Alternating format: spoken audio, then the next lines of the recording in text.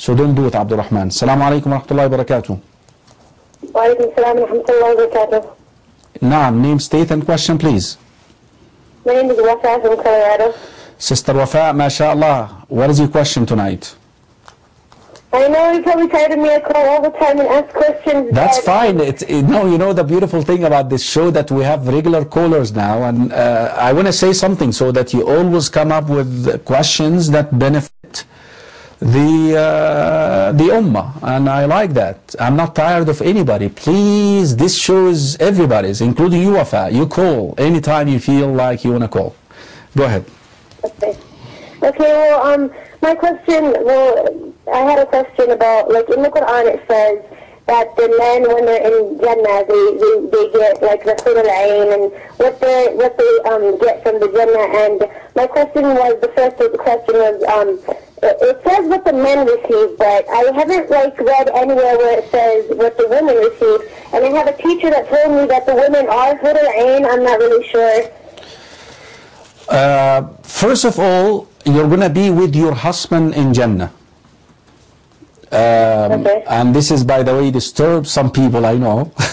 But remember, Allah subhanahu wa ta'ala says about the spouses in Jannah, وَأَزْوَاجٌ مُطَهَّرَةٌ, they will be purified.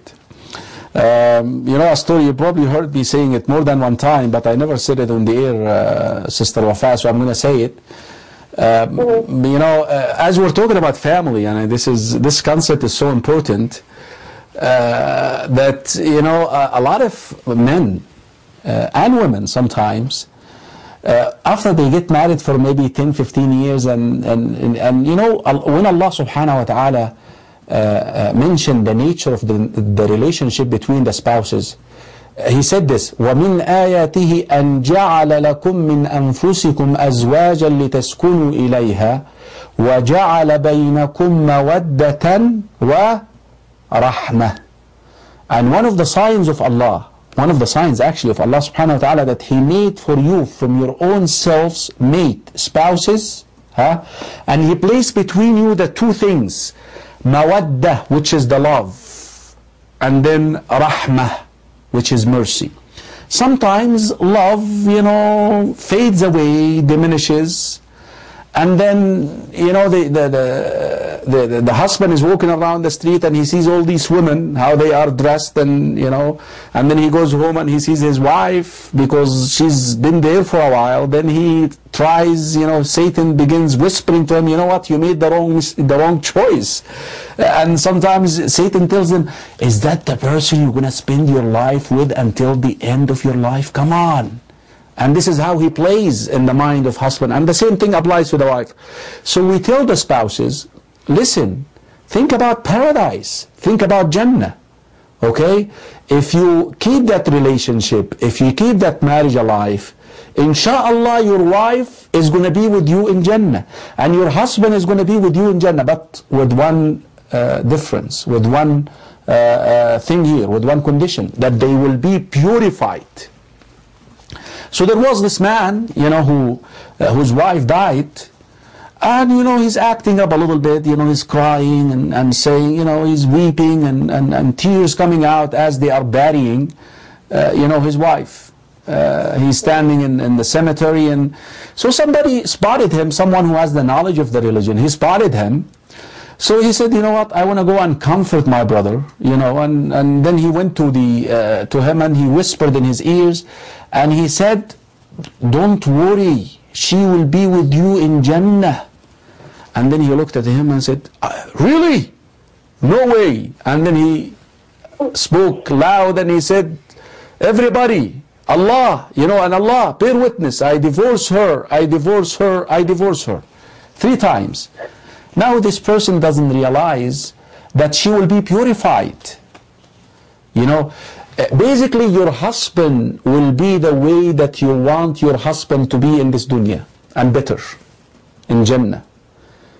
And your wife will be the way that you want your wife to be, that you dream your wife to be in this dunya, and she cannot be, because she is also tested.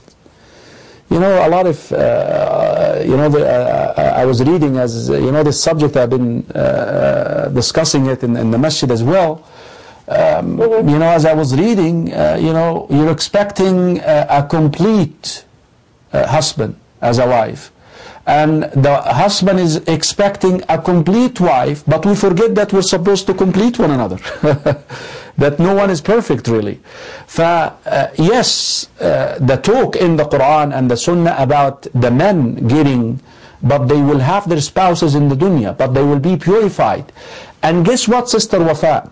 This is a very important thing. Even if the husband gets extra hur al-ain, you see, the wife is not going to feel any jealousy like she does in the dunya. You see, we're going to be refashioned for Jannah. Brothers and sisters in Islam, the Prophet ﷺ meant, that's why I want you, my dear viewers, to think of Jannah. We're going to be brought younger, the age of 30, 33, Hadith Mu'adh, fi Sunan al-Tirmidhi. Okay, we're going to be having the shape of our father Adam, 62 arm length. We're not going to go to the bathroom in Jannah. This is one of the most fascinating things about Jannah, that you don't have to go to the bathroom. It's amazing. You know, you eat not because you're hungry. And you know what, sisters? You don't have to worry about slim fast. Seriously. You drink not because you're thirsty. Huh? Not because you desire to drink, you desire to eat. Wine, you know, wine of Jannah, the wine of Jannah, Allah said about ladha, it tastes good. And you're going to get high without having to vomit and throw up and look like a silly dude in front of your friends.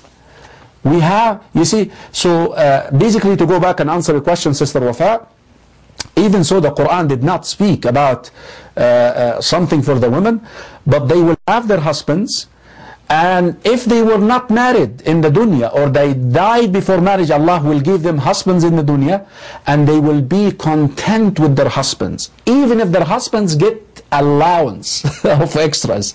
This is not going to drive them to feel jealousy at all. And this is the explanation of this, but I believe there is unseen that we do not know about. But rest assured that you're going to be the happiest. Ya ikhwa, al-Jannah, al-Jannah. The Prophet ﷺ says about it, فيها ما لا عين, Allah subhanahu, al-Hadith ilahi, actually, Hadith Qudsi, أعددت لعبادي الصالحين ما لا عين رأت, I have prepared for my righteous servants what an eye never seen, what an ear never heard, and whatever you think of right away in front of you. Close your eyes, French fries, right here, French fries. You don't have to wait for the oil to cook and buy the oil and get the salt. French, and guess who serves you in Jannah, Mr. Wafa? Who serves you in Jannah? Huh? Who? Angels, angels, Yatuf, Ya Allah, oh Allah, make all my viewers, all my Muslim ummah, all the Muslims, the dwellers of Jannah, and I'm with them, Ya Rab, inshallah. Jazakallah khair, Sister Wafa. Call us again, inshallah. Actually, I had one more